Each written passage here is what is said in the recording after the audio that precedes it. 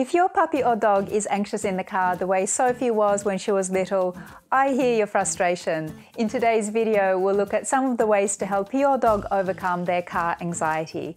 And we'll also touch on another issue which may underlie this kind of anxiety and what you can do about it.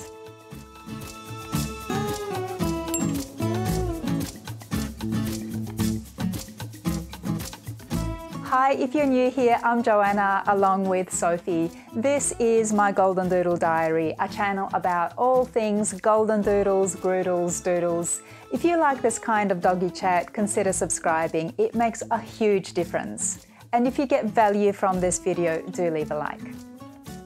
We may be prepared to train our dogs in things like how to sit, stay, and so on, but sometimes dealing with simple life situations like hopping into the car to go somewhere needs to be taught too. I mean, who'd have thought? But considering that many Goldendoodles have a tendency to be anxious, it's actually not that much of a stretch to see this happen, especially in puppies. It's actually one of the first things I found out about Sophie when I met her. When she was flown in as a puppy, I came to collect her at the airport. Before going home, I took her outside to let her stretch her legs and go potty. She was wagging her tail, giving kisses, and looked very happy. Then we got in the car to drive home. She immediately changed her happy demeanour and was restless and vocal, despite the fact my neighbour had her on her lap. So I realised early on that this is a behaviour that needed to be worked on. Obviously, there are different degrees of anxiousness in reaction to going somewhere in the car. Some of the symptoms might include panting, barking, restlessness, drooling, shaking, and even vomiting and diarrhea. Now, I'll mention here that if a dog vomits, it might be the result of high anxiety about the fact of being in the car, which creates nausea, which is made worse by the motion of the car. Or it could mean the dog gets plain old motion sickness from being in a moving car, which in turn makes it anxious to be in the car because it's feeling ill. It can be a vicious cycle, whatever the originating cause. Still, there is an approach I use successfully on Sophie, which could help either way. And if the main underlying issue behind the anxiety is motion sickness, a little later in the video I'll share some natural remedies you may like to try on your puppy or your dog. So when it comes to lessening the anxiety, what I did is to break down the elements of a car trip into tiny increments. I put these into practice as a kind of behavioural training exercise rather than insisting on straight out having to go somewhere with the hope that the car anxiety lessens over time. Obviously, I had no option but to drive Sophie home from the airport that very first time. But once she was home, a few days in, I began some incremental exercises so she could remain at or below her car anxiety threshold. So equipped with a car, some kibble, and my calmest, most soothing voice, I set to work on Project Car Desensitization. I thought I'd do a little reenactment of those training exercises for you. Obviously, I now only have access to the grown-up Sophie, who is no longer anxious about car rides. When I did this for real, she looked more like this. So here are the 5 incremental steps I took. I firstly let Sophie inside the parked car with the engine off, allowing her to sniff around and explore. At the start, she was a bit unsure and I spoke to her and gave her a few bits of kibble. Just regular kibble rather than high-value treats because I didn't want her too focused on me or the food. I praised her as she explored. Each session took only about 2 to 3 minutes.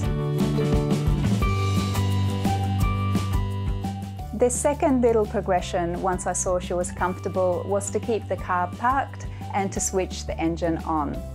As I switched on the ignition, I gave her kibble at the same time so she'd have a slight distraction and not be alarmed by the car sound.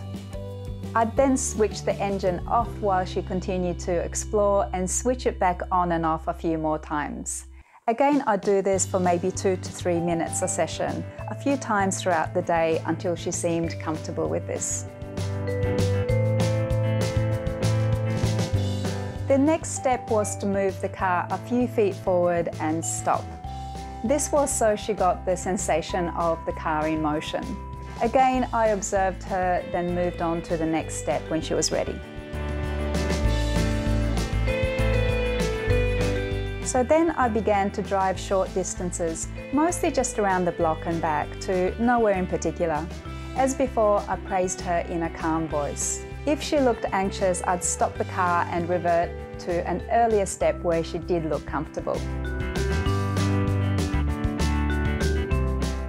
Then the last part, which was my goal, was lengthening the drives to go to wherever I actually needed to go. Now, as to how quickly your dog progresses through the steps depends on how strong its car anxiety is. Just as I did with Sophie, observe your dog's reaction and progress it at its own pace. And even if the dog is feeling anxious in the car because they're feeling queasy due to motion sickness, it's still beneficial to slowly condition its body through these 5 steps. But if you like, you may also want to incorporate some natural remedies to make it easier, like giving it a rescue remedy for dogs, or add a bit of cooled peppermint tea to its water. Or you could put 1 drop of lavender, chamomile or peppermint essential oil on a tissue, waft it around a bit and keep it inside the car. Alternatively, you can get motion sickness tablets from your vet, especially if you're planning a long trip before your dog is quite ready for it. And before I finish, here are a few bonus quick tips regarding car trips I'd recommend. Firstly, feed your dog about 2 hours prior to the trip so it doesn't travel on a full stomach. Secondly, stop off regularly for potty breaks. And thirdly, keep your car at a cool, comfortable temperature and allow good airflow. Now, if you'd like to get some handy care tips about doodle dog ownership, you might like to check out my video, right here. Thanks for watching, do subscribe and like, and see you soon for the next video. Bye!